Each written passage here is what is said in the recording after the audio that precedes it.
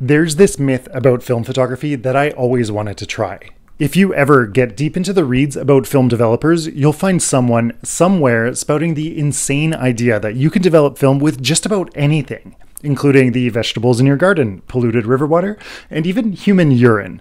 In fact, one of the greatest photo engineers of Kodak's time, the late Grant Haste, even proliferated this myth. So I was thinking, if film developers are literally everywhere, why are we still using petrochemicals to develop our film?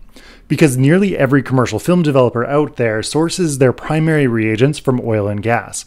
And what's going to happen when this industry starts to slow down and reagents are harder to find? And if you lived through the 2010s like I did, you saw film photography almost take its last breaths over and over again. And even just this past year, there was a brief moment when we almost lost commercial film developers for both Kodak and Cannanol.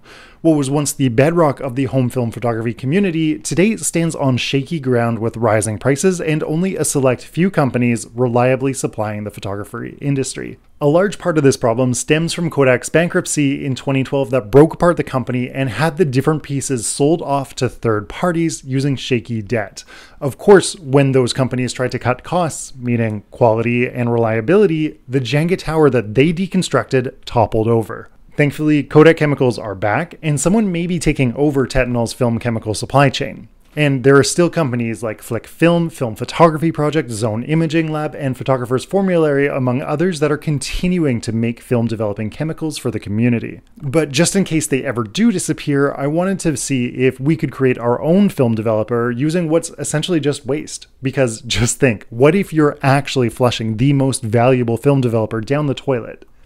If the greatest minds in film chemistry have been recirculating this fact as a party trick, it's high time that someone test it. And fortunately for you, that someone was me. Before I show you that, let's dive into some theory. And I'm going to keep this simple. If you want to learn more, there's a link just up here that will take you to a video with more information.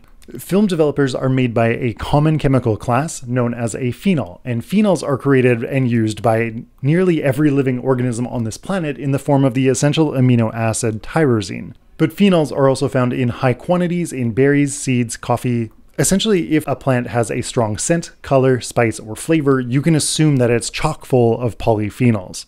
So I went into the forest, into my kitchen, and unfortunately into my toilet to see where I could find enough phenols to develop a roll of film. I teamed up with Dmitri from Analog.Cafe and Yvonne Hanson from YouTube to conduct a couple of tests. We each did our own versions, but mostly followed the same process. We collected flowers, moss, fir tree needles, 2 almost expired children's EpiPens from Facebook Marketplace, cedar tree bark from a freshly cut tree, urine, and still water from a pond between a garden and a parking lot, which should have multiple contaminants from both cars and fertilizers, as well as some ocean water from False Creek, which is the most polluted water in Vancouver, British Columbia. The living material was then soaked in 99% isopropyl alcohol, except for the cedar, which was used in 2 separate rounds of developing. One where the cedar was soaked in distilled water for 2 weeks, and a second round of developing where the same cedar was soaked in 99% isopropyl alcohol for 3 days. Yvonne tested some fresh blood that she found in a supermarket, and Dmitri tested a weird plant he found that smells like skunk, but in a strangely good way.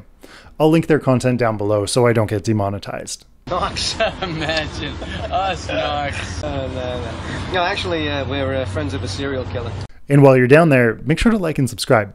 After collecting reagents, we shot the same photos with varying exposures on 20 short rolls of HP5 in Yvonne's studio. We had a model, Lily Li Hua, on Instagram come and help us out, and we also modeled a camera with studio lighting. We took photos ranging from 4 stops overexposure to 4 stops underexposure so that we could see the potency of the developers we collected. For this test, we erred on the side of overexposure, expecting that these developers wouldn't quite be up to par with commercial developers. For the developing step, we created a base formula for all reagents using 15 grams of washing soda and 3 grams of vitamin C powder, which we tested without any developing reagents to create a baseline for comparison. We compared nature's formulas with Cannanol as well as Flick Film's black, white, and green developers, so you can see exactly how well these do compared to other commercial developers on the market. All of the tests were developed for just 10 minutes, regardless of the developer, because for some reason, the massive dev chart doesn't yet have the developing times for EpiPens or moss. That was the missing element. Now, at this point, I gotta mention that we were far from perfect in these tests, and that's because we weren't looking for perfection, just for hopefully more positive results than negative results. None of us are scientists, but we controlled the variables we could with the precision tools that we had. Gonna do this over the sink. There could definitely be a bit more or less alkali in some of the comparisons, but I don't believe it'll be significant enough to swing the results one way or another. So how were the negatives? Well, as you can see, the commercial developer and Cannanol absolutely smoked the competition.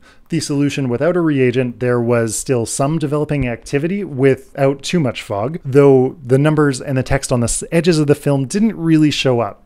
Images started appearing at ISO 400, though they didn't really develop usable density until about ISO 50, which is a full 3 stops of overexposure on HP5, which usually produces good negatives at ISO 800 in commercial developers.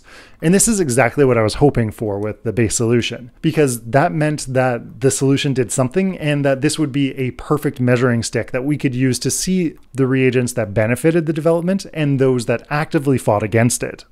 In Dmitri's Cannanol, he did 2 tests, one that was a standard 10 minutes and another test that was a 420-second stand development at 69 degrees Fahrenheit. And that solution developed usable, though thin negatives. But the first one to actually develop the text on the edges of the frame was from the moss-based developer, followed by the fir and the cedar wood soaked in alcohol. Yvonne's blood developer created negatives about on par with the moss developer, so if you ever want to follow her lead and develop film in blood, sweat, and tears, you can expect moderate density by overexposing your film by 1 stop. Another interesting thing about the blood-based developer is that unlike cedar and moss, it didn't develop that much fog. Fog is the darkening around the edges of the film and is usually controlled by changing the amount of alkali in solution or by using a restrainer. But in general, low fog is a really good sign. That said, for this test, Yvonne used about 250 milliliters of blood, which is equivalent to about 8 blood tests. So you might want to source your ketchup from the supermarket like she did.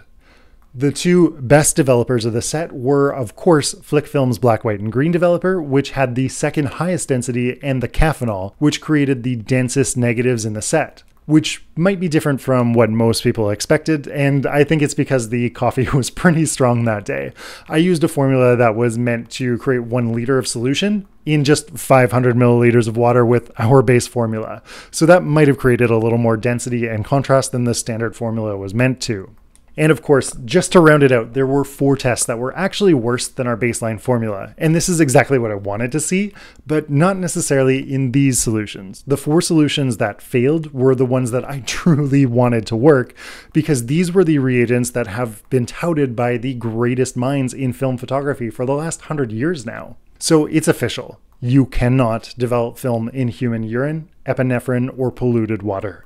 They all produced results that were worse than having no developer at all. Even if there were slight images at ISO 25, I doubt anything more than fog would develop if it was left in the solution for any longer. Since they were worse than the baseline developer, it means that these reagents were actively fighting the development of the film.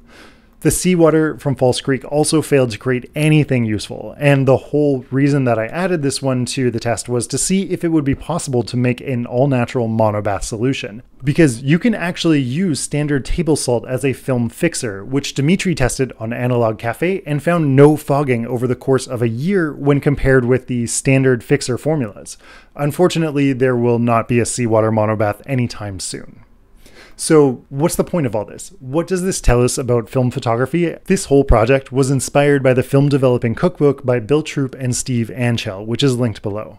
This is the most modern and up-to-date Bible for film photographers everywhere. If there's one book that makes photography easy to understand, this is it, and it's the one that I've relied on extensively over the years making blog posts and videos for Learn Film Photography. This project just goes to show that there is potential for making an environmentally friendly developer with the nature around you.